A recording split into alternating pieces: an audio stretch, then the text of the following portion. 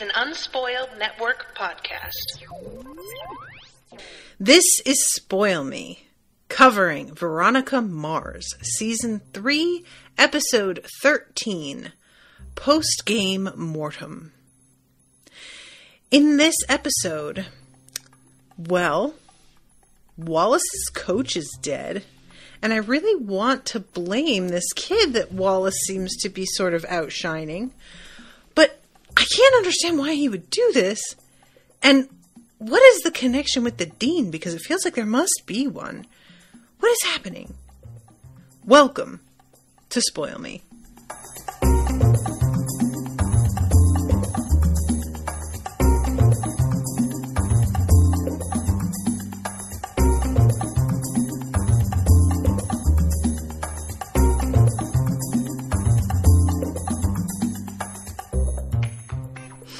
Welcome to the show, everyone. I am Natasha. Thank you very much to Arielle for commissioning this episode. Arielle is in the chat right now. Arielle, am I saying your name right? Is it Arielle? Is it Arielle? Is there a sort of lilt at the end there? First is right. Arielle. Okay, cool. Thank you for commissioning this. So, just FYI, you guys, on the drop down on Crowdcast for like what's upcoming, I still have to add in the live watch, because apparently y'all wanted me to do a live watch of episode 15. So I haven't updated the scheduling on here for it yet, but I will. So just keep an eye out for that. So this episode, this is like kind of a packed one, which is sort of weird considering how much of it is just hanging out with Logan, who's depressed. I really, like, the thing for me about the Logan is depressed bit, it's frustrating because I actually really liked this, like, plot line, and I thought it was fun to watch, and I was just sort of invested in it. But I don't like that. What the takeaway is for me is we're getting a lot of Logan because he's not going away.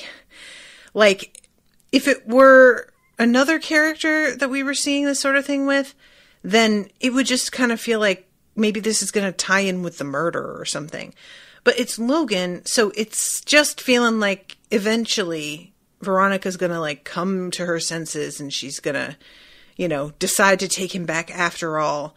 And we're supposed to really feel sorry for him and see how much he's suffering so that we want her to take him back because we know that he's a good guy who really loves her.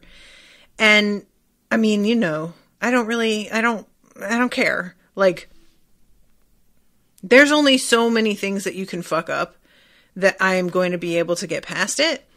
And sleeping with Veronica's like sworn enemy really is just a bridge too far. And you weren't going to even tell her. And you acted like it hadn't happened and she wasn't going to find out. And honestly, dude, you get what you get. That's you're reaping what you sowed. And I'm just, it sucks. Breakups suck. I'm sorry you're depressed. But also, that's no reason for her to have to cave and take you back. So that's out of the way. I will say that I really did enjoy this bit with this little girl. It starts off with Dick, who has met this girl that he is saying is so hot that he might need oven mitts to feel her up. Okay. Dick, you charmer. And he promises Logan that she's got a sister that looks just like her. And when they show up, the sister's 11. And it turns into Logan babysitting for a whole weekend as Dick and this girl, whose name I'm forgetting, they go off to Vegas together and get married. I am dying to know what happens because it could easily be, okay, we're going to go and get divorced, but by the time they get back, it does not seem like they've gotten divorced by the end of the episode. So I don't know that that's what happened, and it would be pretty funny if there was like an ongoing thing. How much money do the Casablancas have at this point? Can she take him for all he's worth? I am assuming, due to this, spontaneous nature of this, that there was no prenup. And it would be amazing if now there was a subplot about Dick getting taken to the fucking cleaners and this girl just clearing his bank account out, because guess what? That'd be pretty fun, honestly. However, the whole thing with Logan and this little girl, and you guys remind me of what her name is. She is incredibly sunny and has this huge smile throughout a lot of this episode. And she reminds me a great deal of Owen's. Owen has a cousin who had 3 daughters, and they all look really, really similar to one another. And this little girl looks like all of them. Just a huge, wide smile, huge eyes, sort of strawberry blonde hair, and really tiny, Heather. Thank you, Rachel. And it's a great foil for Logan, because the way that we get introduced to him this episode is the room service guys are outside his door getting very irritated at the fact that he doesn't want to let them in to take their other trays and stuff away.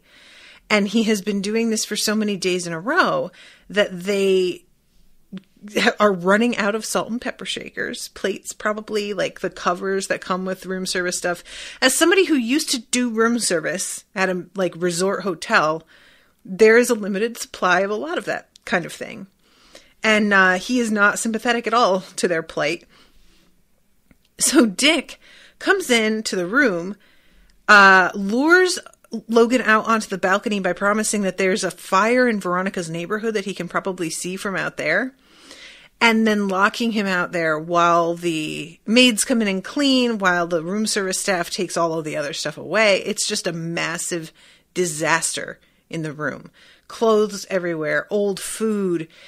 And what I always think of when I see a room like this, if you've stayed in a hotel, there is a curious quality to the air, because they really try and keep each room sort of vacuum sealed from all the rest of the rooms.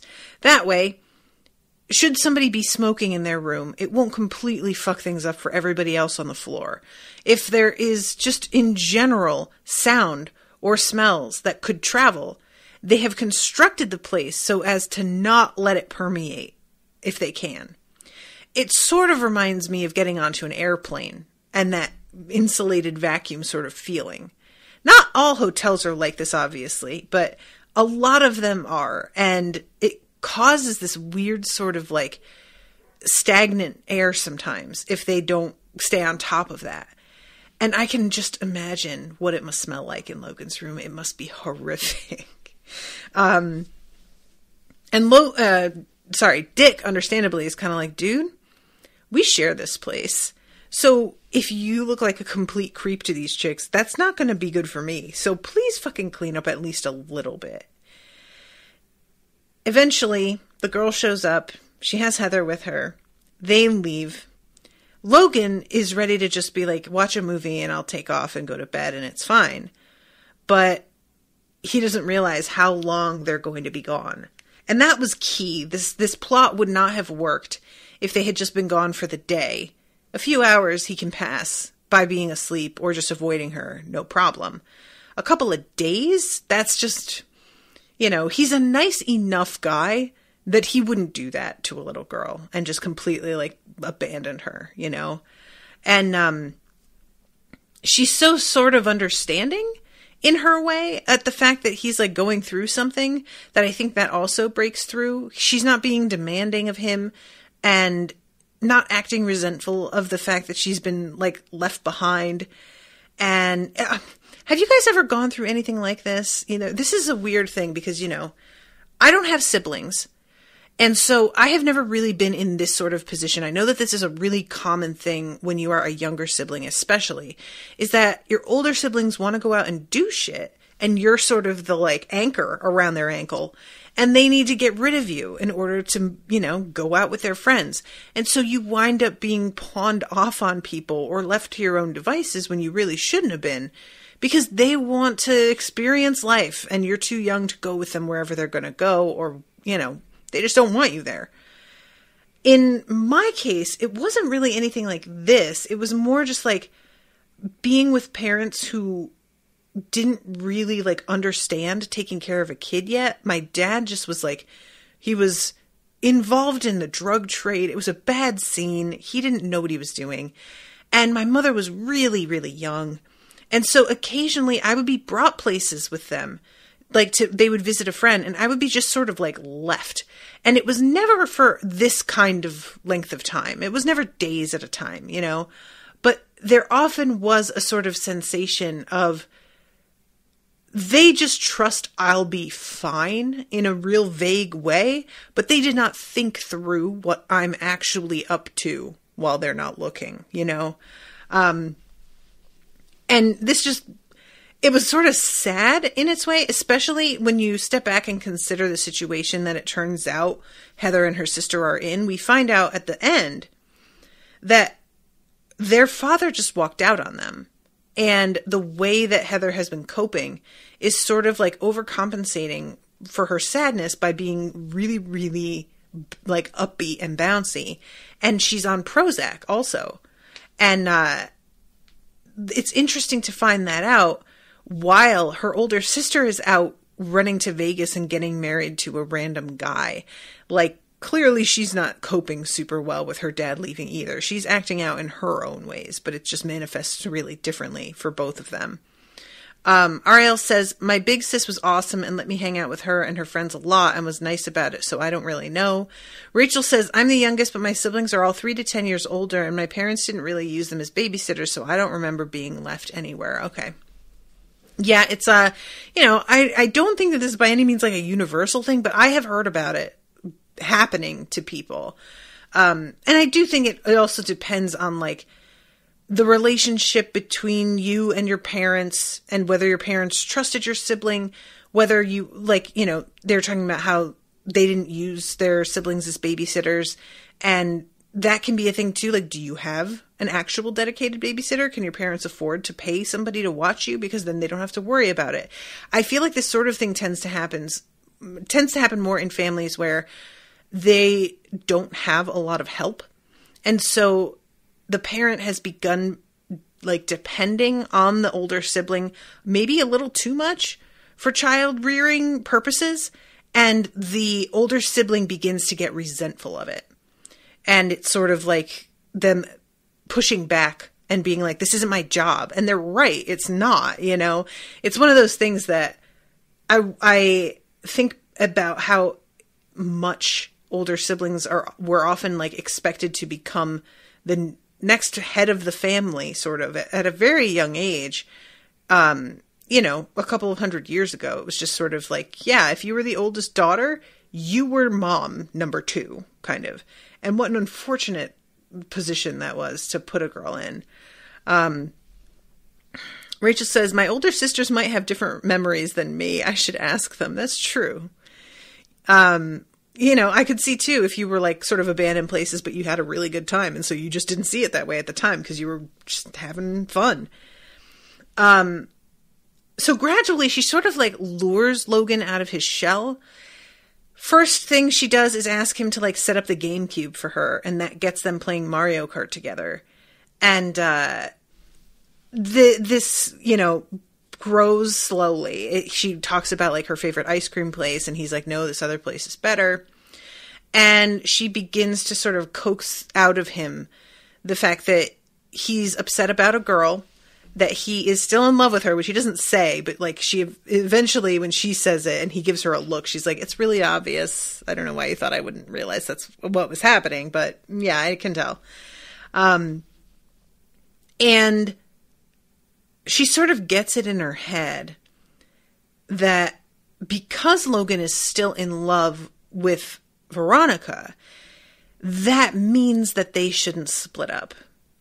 And it's so precious because like, yeah, when you've been fed this narrative your whole life that love conquers all, you really think that's all it takes. If you still love a person, then that's enough.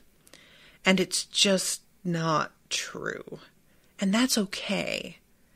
I think that's the part that gets lost, is the idea that sometimes love isn't enough. Sounds sad and terrible and bleak. But it's not. It's mature. It's looking at the whole person rather than an emotion and an attachment.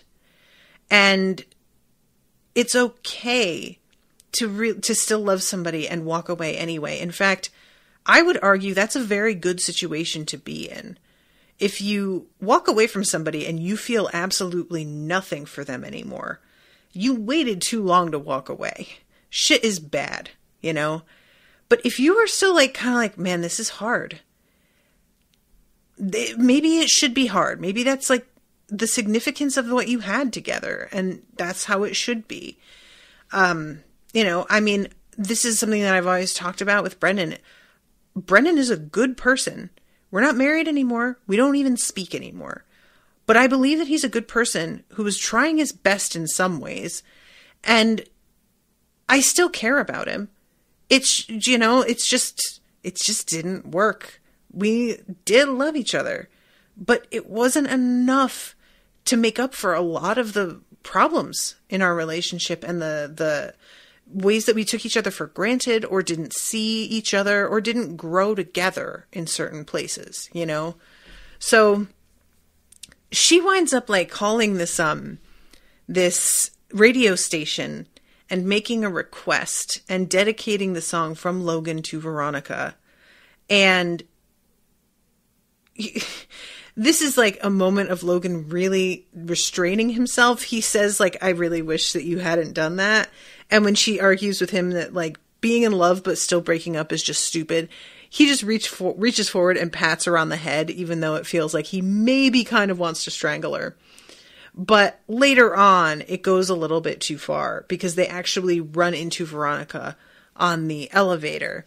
And she keeps trying to push him and say, like, tell her how you feel. Tell her what's going on. And then when he won't make a move, she steps forward herself and is like, did you hear the radio? And tries to sort of initiate the thing. And he doesn't appreciate it. You know, she's acting like this whole thing is like a role-playing game. You know, like she's just, it's two pieces on a board that she's making, like pushing together and going, now kiss. And they're real people. And he did something that he hasn't told her about, which he doesn't have to. There's no reason for him to explain to this little girl exactly what happened. But, this is what actually winds up sort of pushing him over the edge. And he yells at her about how she's 11 and doesn't fucking know anything about love. And when he finds out later about her father, he feels really bad because part of the accusation that he made here was that you are 11, you don't know anything, and it's easy to be happy all the time when you're 11 because he's taking her bubbliness at face value. And when he finds out about her father and her older sister is like, that's sort of her new thing. He realizes this is a coping mechanism and that Logan and Veronica were kind of the stand-ins for her parents for a minute there. And he just clearly feels like really bad about that. So it ends with like the two of them making a standing date to like play Mario Kart online with one another. It's really sweet, actually. And of course, within all of this is Dick getting married and then coming back and there being this like fight between him and her sister where he's making fun of her freakish toes. But I really did like that the whole episode, as much as I was aware of the fact that Logan still being this predominant means he's likely to come back, there wasn't actually a resolution here.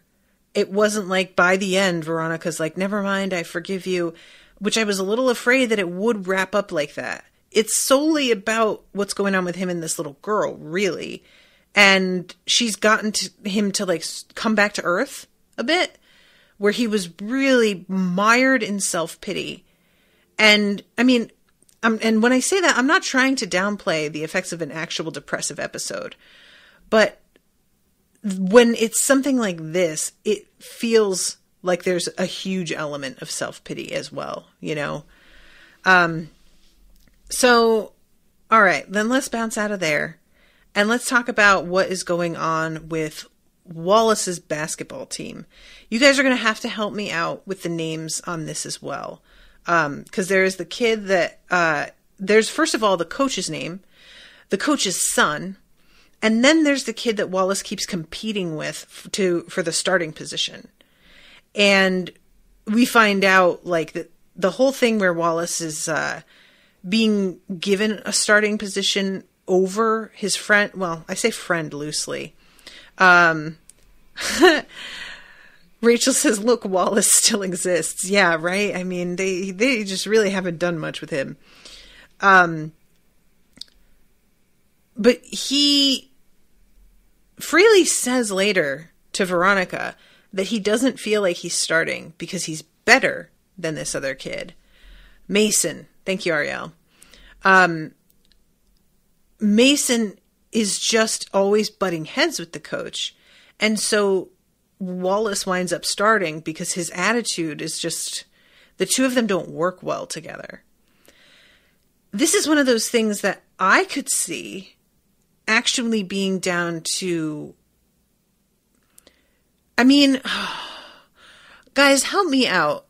Who was the guy who did the hit and run?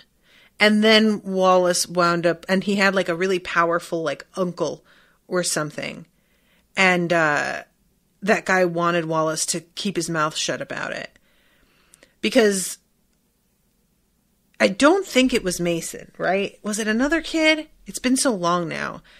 If it is Mason, maybe the uncle's involved, but I don't think it... Okay, it was a different guy, says Rachel. Okay.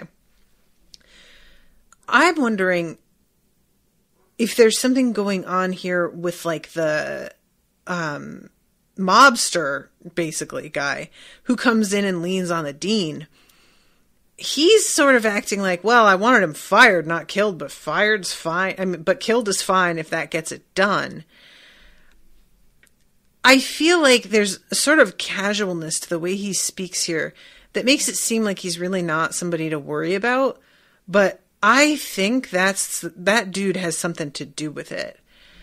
That said, I posited in my intro that I feel like there is a connection between this coach's death and what happened with the dean. And I can't imagine what that connection could be. I just really don't, like, was there somebody getting paid off and both of them found out about it? Like, because, you know, college basketball is no joke. College basketball and college football are these weird industries where the students don't fucking make any money off of it, but the school can make an absolute fortune. And they are corrupt as hell. Honestly, sports in general are just, to me, a cesspool. Like, the whole thing surrounding sports and the way they work, it's so exploitative. It's so unfair. So there could very well be something that was going on that involved all of them. And somehow the dean was just the first one to get got. But there might be like a list of people who are all figuring shit out, you know? I don't feel like we've met the coach before, so I can't speak to anything about his like involvement specifically or what he would and wouldn't have done, because we really don't get a huge sense of him this episode beyond the fact that he is really hard on his son, and eventually we see that the son quits the team, and it's sort of like hinted at by Josh himself that while his father like wanted the best for him, he was incredibly like overbearing, and obviously had a little bit of that toxic masculinity thing going on where he was just like, you know, pull yourself up and get it done. What the fuck? Be a man. And there's a part of me that is really thinking Josh did kill his own dad, just because that would be a fun twist. He's so convincingly pathetic in this episode. But I don't know. I'm very curious too about, in the end, he gets out of jail. He escapes. And Veronica winds up being arrested for aiding and abetting his escape. And, you know, we know that she brought him a book that had been hollowed out full of cookies, which, I mean, that is the oldest trick in the book. Who checked this stuff when she brought it in? God damn. I'm assuming they found a book that had a hole in it. They knew she brought it. The cookies were gone. And they were like, well, he obviously escaped via using something that she put inside the book. But there is sort of a weird moment when he opens it and finds the cookies inside. And he starts eating and he glances up at the dude on the bunk above him. And then keeps eating. And there's like this moment to me, this dude's watching him going like, hey, why don't you give me one of them cookies? And he's disinclined to acquiesce to his request. I don't know if that's meaningful or not. I will say personally, the way that dude was looking at him really felt to me like he was asking for some cookies. And so the fact that Josh chooses not to give him any felt also significant. Like we were just seeing like, he's a little bit of a selfish dick. Okay. At the same time, I cannot emphasize enough to you guys how much I don't share food. I don't like it. If I make food, everybody gets some, and I don't even mind not having any. That's not true. I do mind not having any, but I will go with the smallest portion on behalf of my guests. But if I get given something, you better not try and take that shit away from me, my friend. You're going to lose a hand. You're going to lose something.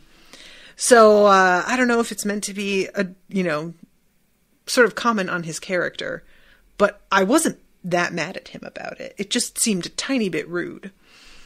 So anyway, the whole thing with his father, it's very sudden. And it's interesting because we don't actually see any of what happened. The show tends to, other than with Lily's death, which had happened already, by the time we started the show, we don't get to see any of the events surrounding her death or the actual, because allegedly, first of all, nobody was there to see her die. She was just found.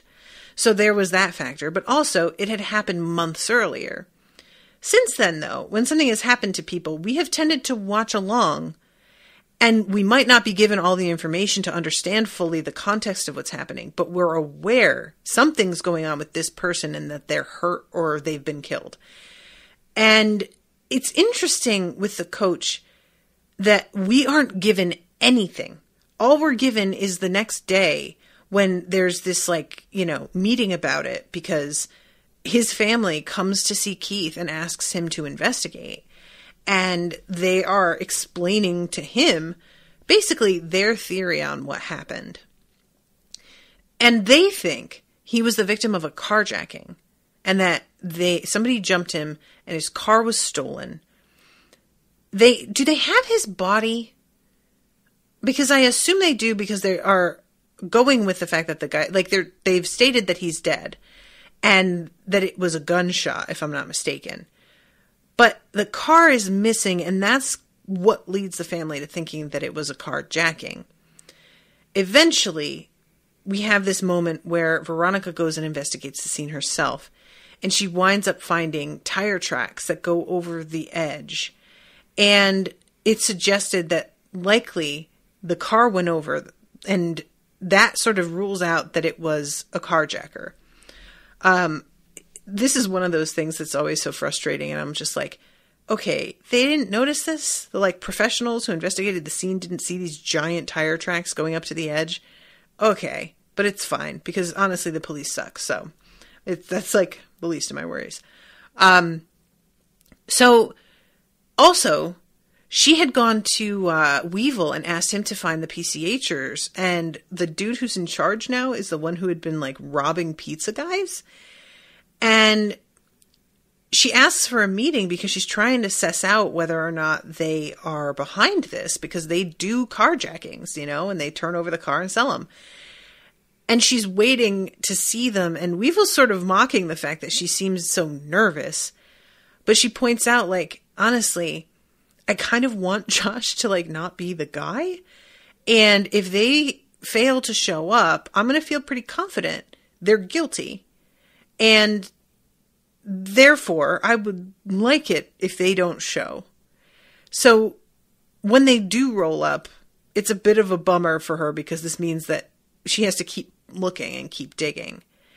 And I love this kid who is in charge of the PCHers now, because when she is talking to him about this case, he's like, all right, first of all, that guy owned like an 8-year-old station wagon that would be worth fucking nothing. So that is not the kind of car we steal. Second of all, apparently he got like held at gunpoint. That is not what we fucking do. We put a nail in a board on the road to give someone a flat, so they have to pull over and change their tire, and we jump them as they're getting up from changing the tire. It's a, the whole thing is a trick and a setup. We don't just like go aggro on people. And half the time they're so frightened when they look up and see us standing around them, they give us the keys and we don't even have to do anything. And then finishes off his whole thing with like, and I hope you catch them because this is really fucking my business up, which I bet it is. If the police think it's them, they're all up their ass, So Veronica has to keep pressing now that it seems very convincing to her. Like this argument, it's ringing true. So she's also like talking to Wallace about everything. And the idea that it's Mason, like Wallace doesn't seem to buy that himself. There's a real sense to Wallace of guilt, because he, I think, feels like he stepped in and managed to get given preference over a player that might actually be better than him, simply due to the fact that he doesn't have the attitude problem. And it's an interesting conundrum because, like, I understand that feeling. If you've ever been on the receiving end of preferential treatment, it's sort of an odd sensation when you simultaneously sort of understand why you're getting it, but don't feel like it's right. And because sometimes you get preferential treatment and it's just because you're the most competent one and you're the one trying the hardest. And you're like, yeah, well, they just clearly like me better because I give a shit. With Wallace, it's like a subtler thing. The reasoning for it isn't necessarily anything to do with the actual sport they're here to play. So he feels a little bit away about it, And I understand that. So when she goes to Josh to talk about this, because he eventually gets arrested because Mason goes to the cops and tells them that he saw Josh and his father fighting on the side of the highway, having an argument. And I don't remember if he says specifically that Josh pulled a gun. I don't remember if he says that. But it's just the circumstances of seeing the two of them fighting on the side of the road where the body was found. It looks bad, and they go and arrest Josh right away. By the time Veronica gets back from her little road trip out with Josh, the cops are at his house waiting for him. I'm trying to find the spot too, because I don't even remember what she took him out to do. But Josh is with her for a part of the day before he winds up getting put in jail. But the whole thing feels so circumstantial, and yet we know how the law can work, and that it being circumstantial is, absolutely enough sometimes. Especially Sheriff Lamb, like, just straight up does not give a fuck. He's just willing to go with the very first piece of evidence that presents itself. And he's sort of lazy, just straight up, let's be honest. So when Josh gets thrown in jail, Veronica is in this weird position where she has to decide whether she believes him, and she has to pretend, at least for now, that she does believe him so that he will keep trusting her and telling her information. And it's interesting because, like, I really get the sense that she doesn't want him to be guilty, and I can't tell if it's because she likes Josh as a person or because just the idea of, like, a son killing his own dad just fucks her up. Oh, that's right. They go off to look at the, like, site of the crash. That's right. And when they look over the side, by the way, I wasn't really clear. He accepts that the car went over, but the way the camera keeps focusing down into the water made me feel like I was supposed to be seeing something, and I didn't. Do they actually find his car in there, or is this just the hypothesis that they've decided to go with because of the tracks? Either way, they have both sort of settled that that's probably what happened. So when she tells him about Mason's accusation, she's like, does this make any sense to you? Like, does Mason have a grudge against you that he would want people thinking that you did this? Like, what's the deal between you two? And Josh seems truly bewildered and is just like, as far as I knew, he was pissed at my dad. I don't think that he had anything against me. I don't really get it. And she seems to also believe that, but he could just be an excellent liar. There might be a whole little subtler thing going on here. And then he tells her that Mason has a gun and that like at a party or something, he was like taking it out and brandishing it and showing it off. And that he went to the sheriff and told him and that nobody believed him. And it was sort of a weird story. I'm like, why exactly did you go to the sheriff and tell him? Do you mean that you told him when your dad turned up dead that Mason had a gun? Or are you saying that you tried to report that Mason had a gun, period? Because, like, you don't know whether or not that's an illegal firearm. He may own that legally. He's of age. As far as I know, over 18, you can own a gun. Correct me if I'm mistaken. So that honestly was like the first thing in his story that sort of gave me pause and made me be like, is this guy like fucking like making shit up? What's going on here? That said, the kid who's playing Mason really comes across as fucking suspect to me. And it could just be that he's cast that way. It could just be that he's a bit of a dickhead. And so we always see a dickhead and we're just like, yeah, you did some shit. But I can't help but think he's up to something. Whether or not he actually killed the coach, I feel like he knows who killed the coach. Or he knows what's going on in general. And I don't know, maybe like, I don't know. I still think that there's some like corruption going on with the games themselves somehow. But the fact that he wasn't starting makes me like feel like he couldn't have been cooperating. Like either Mason wasn't cooperating, which could be it, or the coach wasn't cooperating. And I feel like that sounds more likely to me.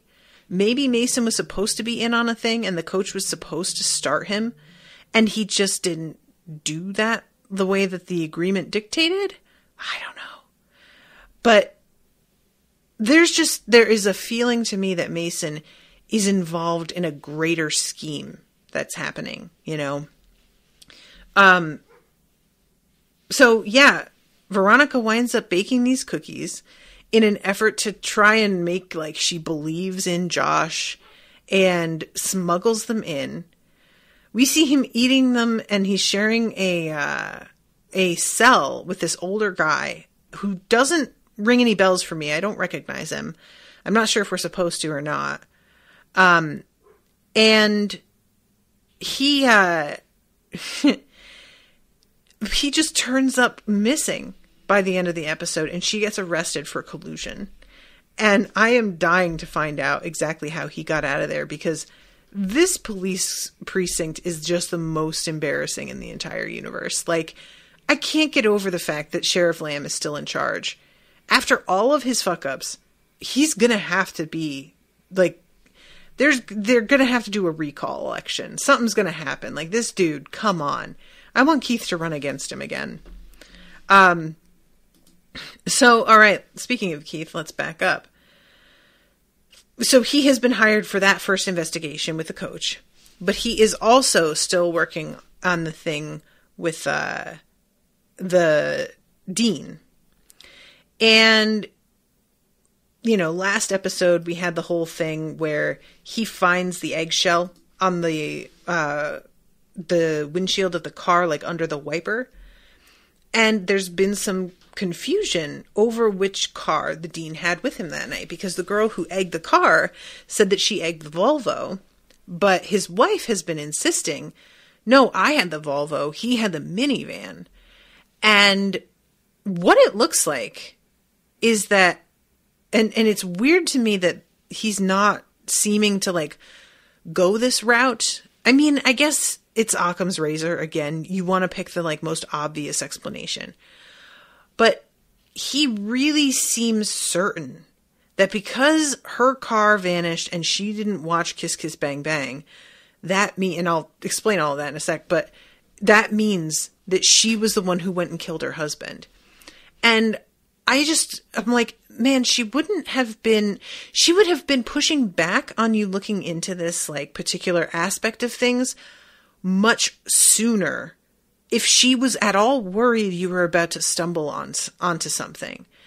And she isn't. She's trying to work with you and give you explanations as to why, she called, what's his name? I can't remember the name of the criminology professor, but there's a phone call from her phone to his at like 1:30 in the morning. And Keith asks her, what's the deal with that? Because you guys allegedly were together the whole night. So why would you have to call him? And she tells him about how she like went out to get some toothpaste from like the lobby and was calling him to see what kind he wanted. And when Keith calls Professor Landry, thank you, Rachel, Professor Landry gives the exact same explanation of what happened. The thing is, Professor Landry can be corroborating her story, but that doesn't necessarily mean that he was still in the room when he took her call. That said, if you just go down to the lobby and back up to the room again, that's not a whole lot of time. It doesn't sound like she left. So I don't really feel like Landry went and did some shit because there wasn't time for him to do too much. I don't know if he was trying to set her up and maybe give, he got her keys out of her purse and handed them off to somebody. That perhaps could have happened. And he's answering the call and is able to give her an alibi, or not even an alibi, but just an explanation for this. But why would he want to do that? What exactly? The thing that makes me feel like Landry is involved somehow is his insistence that the dean killed himself. Because we know from Veronica, she wrote a paper about basically how to get away with murder. And it was this scenario, right? A lot of it was the same. And she mentioned that to her father. I can't imagine that Professor Landry, who read and graded these papers, said hers was the best in the class and posted it for people to read as a lesson, that he doesn't see the parallels there. And if he does, then why would he keep beating on the he killed himself drum?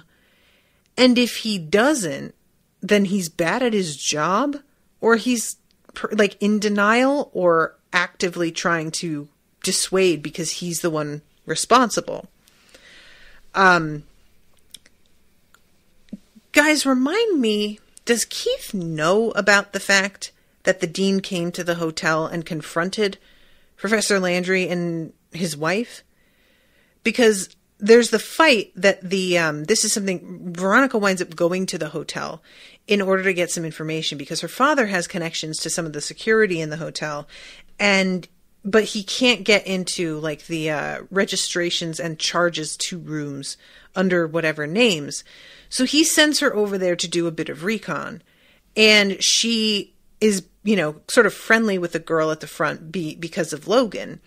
And this girl is the one who tells her, oh yeah, there was a room charge for a movie. It was Kiss Kiss Bang Bang at this time of night. And that's what Veronica uses later to sort of try and trip Professor Landry up. She sort of attempts to quiz him in a subtle way about the movie and see if he's seen it. And he says yes. Well, he doesn't say yes, but he responds to her statement with a correction about what actually happened in the movie. And she takes that as, basically he saw it, which likely means he did stay in the room for the duration of the movie. I am very curious whether that's going to turn out to be anything. Because if he doesn't know that's what she's looking at, then probably that is the simplest explanation.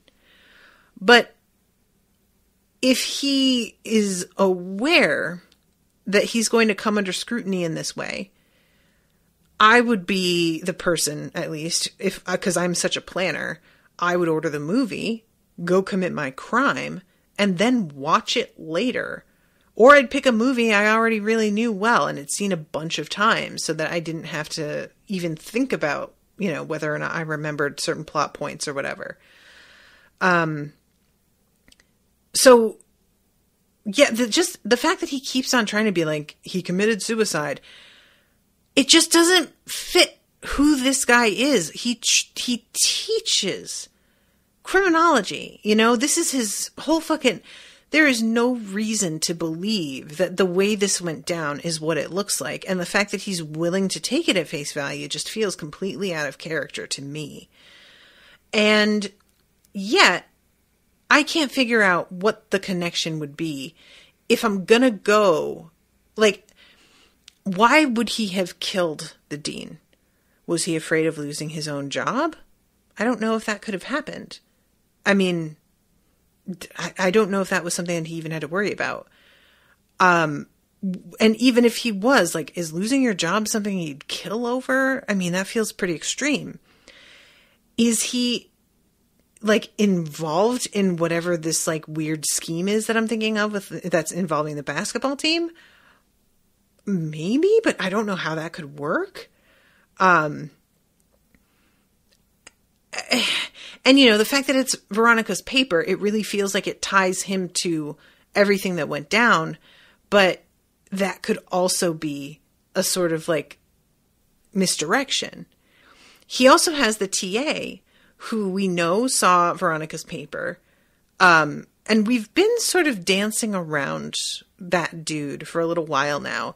And we had that whole episode where the girl was pregnant and he knew that he wasn't the father, but was still being really supportive of her pregnancy and trying to help. And I think that was supposed to establish to us that he is a decent guy who wants to do the right thing, which is supposed to take him off our radar a little bit. And I'm not sure that actually has happened, because he has just seemed like kind of a shit the few times that we've met him, and really openly hostile to Veronica for no reason other than the fact that he's threatened by her. So, I'm not hugely in the... I could see him using her paper as a means of, killing this dude and trying to get away with it. That said, using her paper, when both of them are so close to the class that, they are the ones who are sort of in charge, feels incriminating in a way that neither of them would be likely to mistakenly lean into. And as I said earlier, the professor was using her paper as a case study of a great paper and posted it for everyone to read. So I'm focusing on those two, but I really shouldn't be, because anybody had access to this idea, this concept, and that opens it up to potentially the school, because even you could say the whole class, but I don't know, if the message board is protected in any way. It could just be something that anybody could have gone and read and seen. So either somebody was just doing it because they don't have much imagination and they were just copying an idea, or they could be doing it because they're trying to make it look like it was Professor Landry, or they're trying to make it look like it was his TA or something. Yeah, so this whole thing with her, well, first let me talk about the guy who was doing the room service. He says to Veronica that he came up with creme brulee and he heard two men arguing. It's one of those things, man. He's talking to her, and he's like, I came back later, and a woman answered the door, and she's like, was it the same woman that was fighting? And he says, no. And she says, how do you know? And he says, because the voices were men. I'm like, how about you just tell her, I heard two men arguing. Why do you have to fucking be like this so that she has to pull every fucking detail out of you like she's pulling teeth? Tell her what fucking happened, okay? Knock it off. But the fact that it's two men arguing is part of why I want to know whether Keith is aware that the dean actually went to their room. Because that, I don't think, has come up in the conversation between him and the dean's wife, whose name I'm also forgetting. And I feel like it would. I feel like the fact that he came to their room and confronted them would be a topic of conversation that would have been brought up more than once by now. And the fact that it's just not mentioned in any of these conversations leads me to believe that he doesn't know. And if he doesn't, that's a really weird thing for her to not have told him, which feels really suspect in and of itself. Why wouldn't you let him know that there was this confrontation? The one thing that's sort of saving her is that the hotel doesn't hold on to security camera footage for that long. So there's no way to go back into the archives and see if indeed she just like came off the elevator and went straight to the little like, you know, general store and grabbed a toothpaste and then left. I have to wonder if like she went downstairs and there was something else going, like it's hard because I want to say something else was happening, but the story that she tells lines up so well with the story that Landry tells about the toothpaste that either they rehearsed that, which is certainly possible, but it seems unlikely that she would have like seen it coming that Keith would go that deep into their information, but maybe she did. So they could have rehearsed it. Or it actually happened, and was the delivery of the creme brulee supposed to be during the time that she was downstairs? Or maybe it was like, you know, maybe these two guys were arguing and she wasn't injecting herself into the conversation, and that's why the guy only heard them two. That doesn't sound right, though. She's not the type to just sit by and watch those two argue with each other. And I don't think the dean would have just yelled at the man involved. He would have been just as angry at her. And, you know, she would have yelled back at him. Like, I don't know. Mindy, thank you, Rachel. And Rachel says that she's trying to remember, but also doesn't recall. All right, so I'm going to say that he doesn't know. And if not, is it possible? Well, no, because it gets returned. I was going to say, is it possible that the dean, like, takes his Volvo back to go back to the campus with, and is sort of like, I took the fucking, you know, stupid van today because I was running family errands, and fuck you, I want my nice car. You can deal with the family errands because you're in the doghouse. But the car gets brought back, and Mindy sort of seems unaware that it was ever gone, if we are to believe her story. It seems to me her reaction to Keith telling her that the car was checked out is genuine. I don't think that she is lying. I think she really had no idea that it was taken.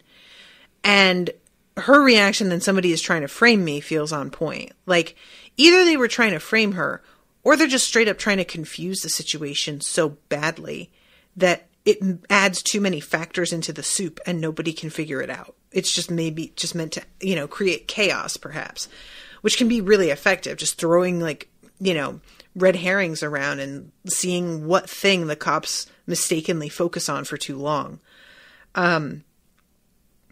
But I feel like if we're going to frame her, there would be more to it. It doesn't feel complete.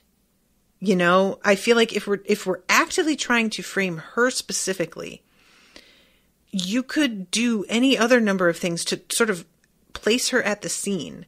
Leave a glass with like lipstick on it or something. I mean, I don't know. Something to indicate that she was in the car.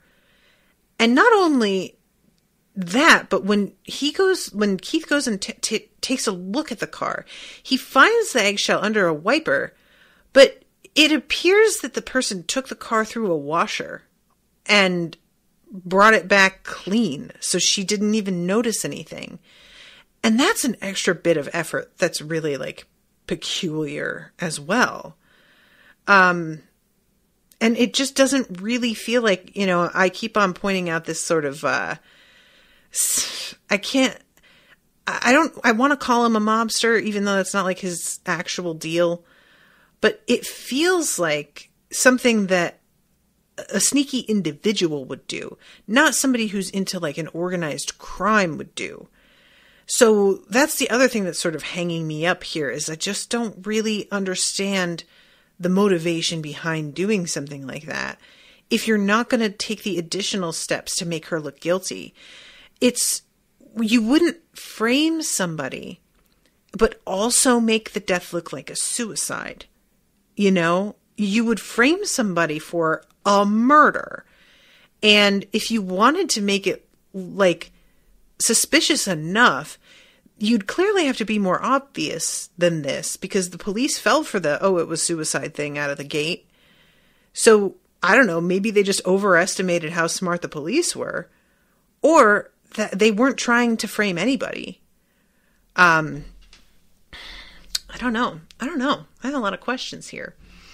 I'm trying to think, because like when Keith eventually has like this confrontation with her, she gets really agitated, and at first there's a bit of like, when it's clear that he's sort of looking into her and Landry, she pushes back a bit, but then when he confirms her story about the toothpaste, she seems to give him a vote of confidence and is like, well, I appreciate the fact that, you're digging in the wrong place, but you're clearly putting in the effort and looking through the data. And that's what I asked for. So that's good. So I want to keep you, but it definitely isn't me. And then later on, as shit begins to like look worse for her, she really panics and just tells him, you're off the case. And Keith's reaction, which I think is great, is, that's really cute, but no, you can't do that. You don't take me off the case. You can fire me, but I actually liked your husband, so I'm going to pursue this anyway. So, lol, sorry. And I really liked that, actually. I feel a bit bad for her, because I want to get to the bottom of this, and I really feel like she also does. I feel like there's something in her that it's more than just about the money, and I have no doubt that the money is a factor. But I don't know. This moment of her just being like, well, you're fired. Girl, that doesn't look good for you, first of all. And second of all, if you didn't do it, I don't think that you have anything to worry about, because whomever tried to frame you, it doesn't look like they did it they worked too hard at it. Why would they frame you in such a way that only Keith picks up on it and not the police? So I feel like she's panicking because she's certain that this looks bad for her, but it's not really going to be like that. And it looks worse to try and fire him instead of just letting him carry it out and be like, I don't know what happened, but I'm certain there's an explanation. Keep digging, because you'll find it. And that makes you look a lot more reasonable. So yeah, that's pretty much everything this episode, I think. Guys, I closed the chat and I can't figure out how to open it again. And I'm so sorry. I'm like trying to figure out how to do this now. Yeah, I don't know how to like reopen it, and there's no way for you to tell me because I can't see the chat where you're telling me. I'm so sorry. But I'm going to wrap up. It's good that happened right at the end. Apologies, everybody. I appreciate you very much, Arielle, for commissioning this episode. I hope you guys have been enjoying the coverage. And I will be seeing you all again pretty soon for let's see, the next episode is 14, right? So yeah, that's going to be a regular one. And then after that is going to be the live watch. So stay tuned for that. All right, guys, thank you again. And until next time, toodaloo, motherfuckers.